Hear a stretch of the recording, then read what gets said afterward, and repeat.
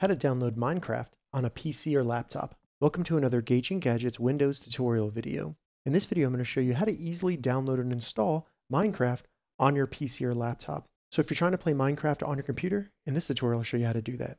All right, so to get started, the first thing we need to do is simply open up a browser on our PC or laptop, and then just navigate to minecraft.net.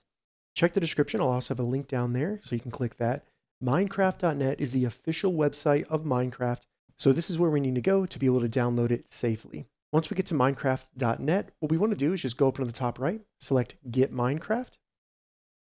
And then we just need to select what device we're playing on. As you can see, you can also do this on mobile phones, consoles, or other devices. We're going to be selecting computer so that we can install it on our PC or laptop.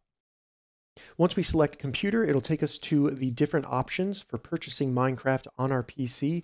Keep in mind, you can also scroll down, and if you want to try the free trial version of Minecraft, you can select this and then go through the process of downloading the Windows version for your computer, and you'll be able to try Minecraft for free. Keep in mind, this is only a trial version. But if you're not interested in the free trial, you'll have two options to purchase the game, the deluxe collection or the base game.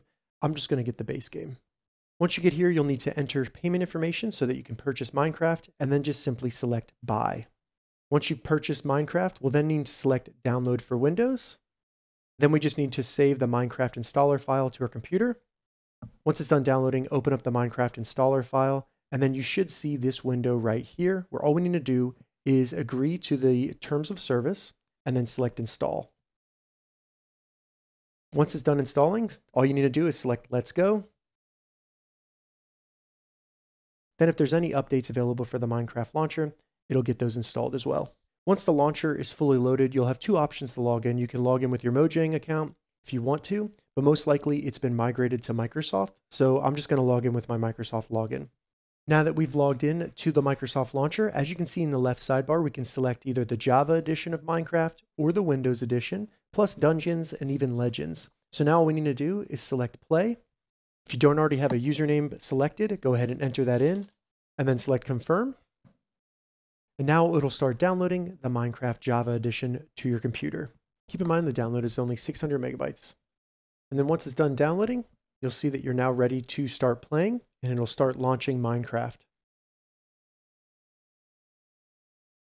From here, we can select if we want to play single player, multiplayer, or Minecraft Realms.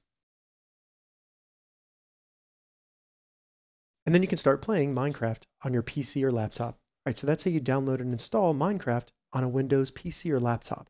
If you have any questions about this, leave a comment below. I'll get back to you as soon as I can. If you'd like to see more Windows tips and tutorials, check the links in the description. If this video helped you, give it a thumbs up, and please consider subscribing to my channel, Gauging Gadgets, for more gadget reviews and tech tutorials. Thank you so much for watching.